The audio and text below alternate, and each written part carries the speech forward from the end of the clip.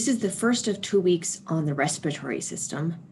And this week we'll focus on anatomy, as we usually start with, some of the general functions, histology, then we'll go into lung volumes and pressure changes that allow us to get air in and out of the body.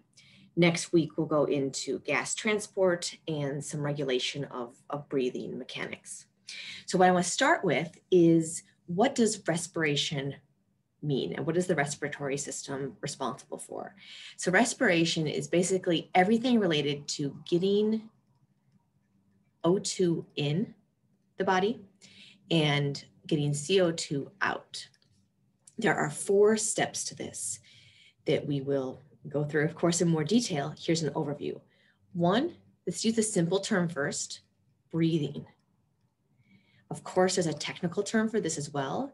It's called pulmonary ventilation. We are ventilating the lungs. Inspiration means air goes in. Expiration means air goes out. Many of the passageways along here are going to be conducting passageways. So this is conducting air along these passageways. The next step is called external respiration. This is the diffusion of gases. And specifically, external respiration is the diffusion of oxygen from the lungs to circulation, and carbon dioxide from circulation to the lungs. And this is diffusion because these 2 gases are hydrophobic. They can go right across those membranes, the cell membranes that make up the endothelium of the capillaries and the cells in the lungs as well, which we'll look at this week more. Actually, this is them, alveoli. Thin cells, all simple squamous tissue. Number 3, gas transport. What does this gas transport? Is the circulatory system, right? So the cardiovascular system is actually part of respiration. Gases are carried, which gases, but CO2 and O2, are carried in the bloodstream throughout circulation. We will look at this next week, this process in detail, how these gases get loaded onto red blood cells, or sometimes they're carried in the plasma. Last one, internal respiration. This is also going to be diffusion. And you can see it there in the picture to my right. Oxygen is traveling from the blood to the tissues. Carbon dioxide is diffusing from the tissues to the blood. What do you think this blue little line here is? This is a part of the process that is not going to be considered as part of our respiratory system, but I want to tell you what it is. This is cellular respiration. So inside the cells, right, we've got glucose and oxygen making ATP. Cellular respiration.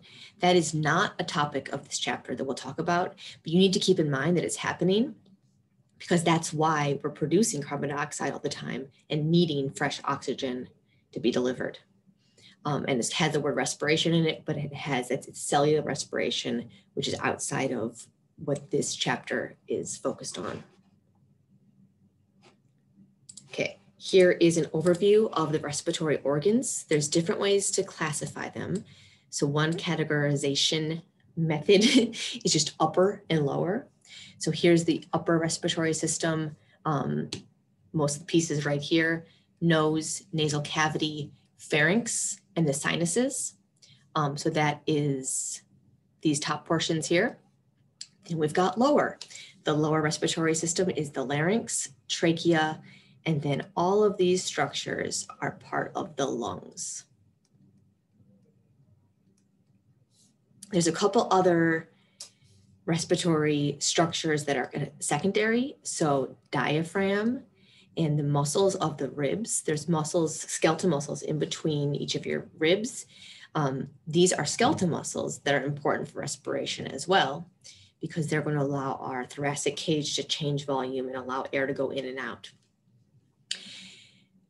All of Another way to categorize these organs is by conducting systems. So many of these respiratory organs, their job is just to conduct air, their passageways. So that's another way to categorize. Most of these tubes are conducting. And then these last two here, this is where we're going to have diffusion occur, diffusion of gases. So we'll see this again, these kind of just air passing through to get to the place where it's going to diffuse. Functions of the respiratory system, main one, right, is exchanging gases with our environment, with the atmosphere, obtaining oxygen and getting rid of carbon dioxide. There are two secondary functions I want to mention. One is speech. So this involves the passage of air out of the body in this case. So coming from the lungs, that air comes out, and the larynx is going to be also important for actually how we form words, produce words. The other one is smell. So another thing that involves the passage of air, in this case into the body to trigger olfactory receptors. We won't talk about this one this week, but just to note that's another function of the respiratory system. Of course, there's other secondary functions like this whole thing needs to be protected. So some of the structures involved in the respiratory system are going to be for protecting itself, like your nose is involved in keeping junk, debris out of the trachea to keep your respiratory system clean